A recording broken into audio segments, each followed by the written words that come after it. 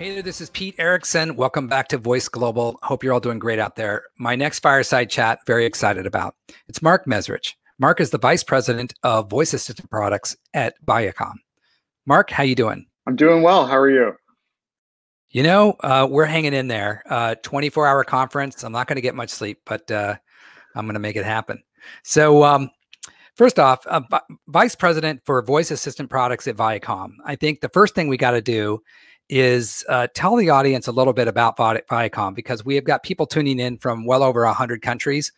And we take it for granted. Most people know Viacom, but many people may not. So tell us a little bit about Viacom, and then we'll get into what you're doing there. Sure. So Viacom is part of ViacomCBS. We are a media and entertainment company, a suite of brands, global suite of brands that includes MTV, Comedy Central, Nickelodeon, Paramount Studios, CBS, and a whole host of other brands that we're all creating really exciting content right now. Wow. Yeah, that's a little bit of reach. So voice assistant products within Viacom. Tell us what that means, just in terms of like a product family. Sure.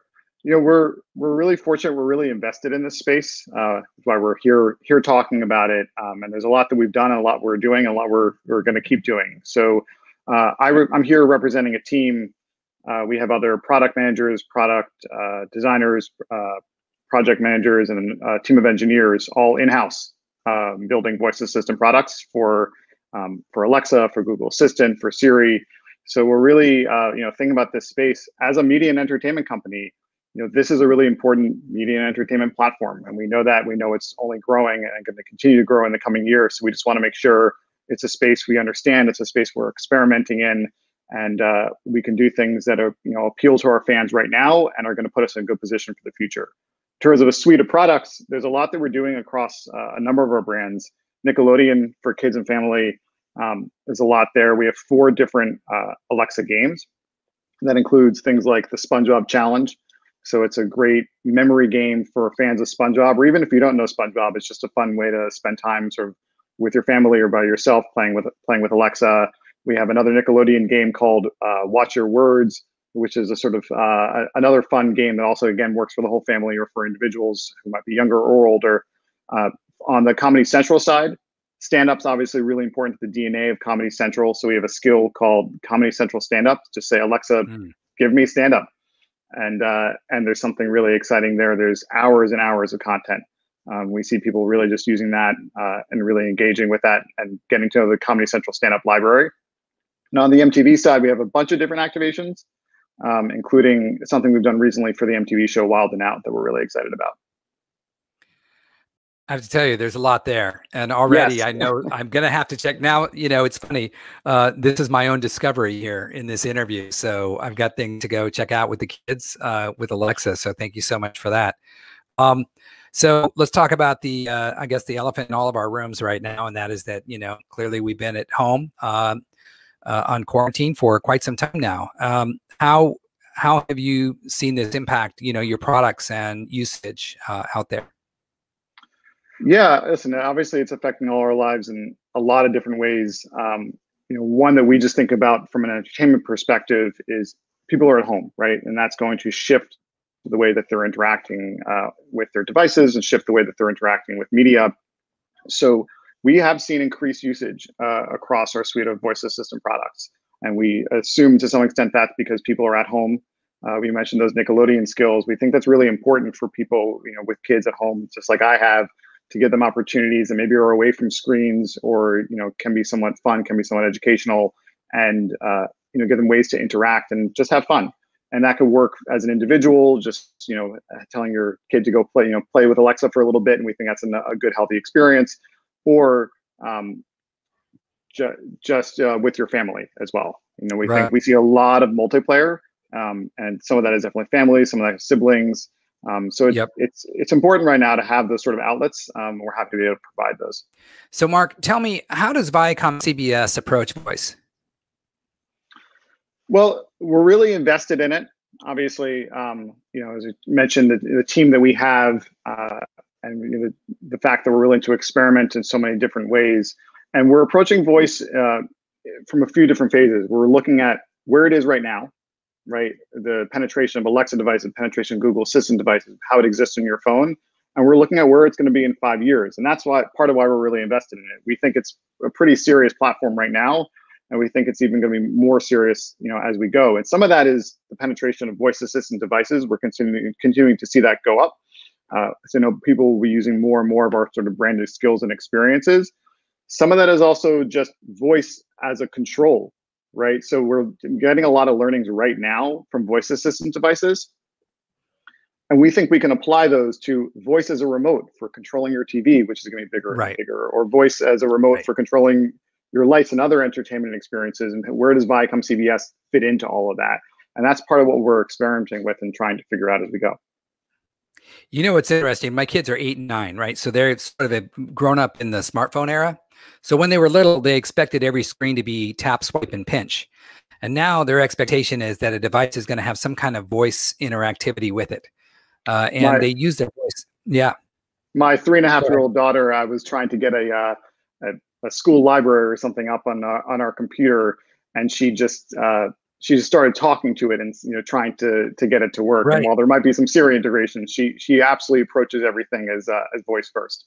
So yeah, there's a lot of that. In the same way that we talked, just a few years ago about building mobile first, voice first development is going to be really important because you're going to have to think about it in the DNA of everything that you're doing, right? So it's not just right now we have it's almost a blessing, right, that we have these separate voice assistant devices where we can experiment because it's, voice is your input, voice is your output, and we can get a lot of learnings. But our feeling is we're going to have to take those learnings and put them into the DNA of everything else ViacomCBS does as an organization, because voice is going to be built into all of those, both as an input and as an output.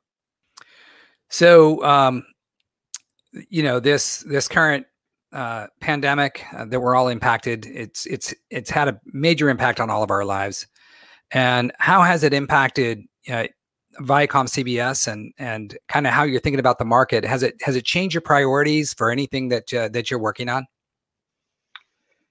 Yeah, absolutely. It's impacted a lot. It's impacted the way we work. It's impacted the way people are living, the way people are entertained. Certainly. So in my world within voice, we're certainly looking at people spending more time at home, and these are devices that primarily live at home. So that certainly meant that we've had increased usage, and we're trying to look for ways to give people more in these moments. So again, I know as a parent, if there's more ways that I can help entertain my kids or even bond with my kids through these devices, that's something that we can do for our audiences. And so we're looking at that. So for our Nickelodeon skills, for example, SpongeBob Challenge, we actually just added about 50% more content. And it was important to us to do it right now while people are at home with their kids, either playing along with their kids or have an opportunity to let their kids have some time to play, maybe with a screen for multimodal, maybe without. But definitely something that entertains them in a way that we think is a nice sort of pure form of entertainment. Yeah, it's just been this really interesting wave of almost like new entertainment. You've just seen the explosion of certain platforms. TikTok certainly has enjoyed a nice ride here during the pandemic. So, Mark, has there been any like major surprise for you the last 3 months that stuck out? Either professionally or personally in regards to the voice space. Yeah, I think certainly in regards to the voice space, professionally and personally, I'm seeing some things converge. Certainly, right? That voice is certainly really important. Having a kid in one hand and being able to speak the commands and being able to control our devices in a certain way is as useful as it's ever been, and the use cases keep increasing. So really thankful for that. And again, we've seen our usage increase in voice devices, and I think that's part of the role that we can play. In terms of providing those diversions and providing that entertainment in a time when people need that and people are at home and want to be entertained. So, when we think about voice at ViacomCBS, we are thinking about, the same way we think about other platforms. How can we entertain people? And so even if we're providing a media activity or media activation or a game, it's entertainment, right? And so people need that at-home entertainment right now. And so I think it's more important than ever. And I think that's only going to increase. People are getting to know these devices. I haven't seen any numbers on shipments of these devices, but I know we're seeing certainly increased usage. Yeah, we definitely. Yeah, the numbers are impressive. I don't have the exact figures on my top of my head right now, but this market's still growing very quickly. People are buying smart devices for their homes. And I think that, you brought up a great point. I think as a parent, having an extra set of hands or an extra hand is huge. So if we can just ask our assistant something and get the answer, that's great. And also provide a source of entertainment, education, engagement for our children is, all the better. Yeah. And I think it's true. I think it's true of grown-ups too, right? The fact that, I can play the, like I said, MTV's got this new Wild and Out skill, right? So it's sort of like a hip hop diss track, Mad Libs sort of game. And it's just fun, right? And so we just came out with it back in February. It's just a moment to be distracted, have fun. And we're really proud of that kind of activation as well. I know that's something that when the kids are asleep, I can play, or anyone, any grown up of any age can play and be distracted by for a little bit. So we're happy to provide those sort of moments as well. Well, I certainly could use the distractions from time to time. I've been home for 100 days, so it's welcome. I'm definitely going to check out some of these skills that you brought up today. And Mark, we really appreciate you taking some time and chatting with us here at Voice Global, and appreciate the work that you're doing for the voice industry and the work you're doing at ViacomCBS. Any final thoughts for folks that are watching that are new to this industry that are just coming into voice? Is there any advice that you might give them? Yeah, it depends on where they're coming from. Certainly, if they're coming from more sort of traditional web background, don't be daunted by it. At the end of the day, most of what we're building are sort of gussied up web services, from a sort of technical point of view. So I see a lot of people thinking that, as an engineer, for example, they can't get a job in voice development. There's actually a lot of different ways to build these sort of services that power Alexa skills and Google Assistant actions and other platforms. So you never know. So if you see a job posting somewhere for someone looking for a voice engineer, go for it. If you have the skills. And I think the same is true for product and design and everything else. It's fun to wrap your head around a different set of challenges, and it is absolutely unique. You can't just slap the same learnings and thoughts you had from building a mobile app onto this. But if you're someone with an open mind for thinking about new ways that people use devices and people use apps, you absolutely can make an impact in this industry. Couldn't have said it better myself, Mark. Thank you so much. My guest for this Fireside has been Mark Mezrich. He's the Vice President of Voice AI, Voice Assistants at ViacomCBS. Mark, thanks for joining us today, and we'll see you online. Thanks so much, Pete.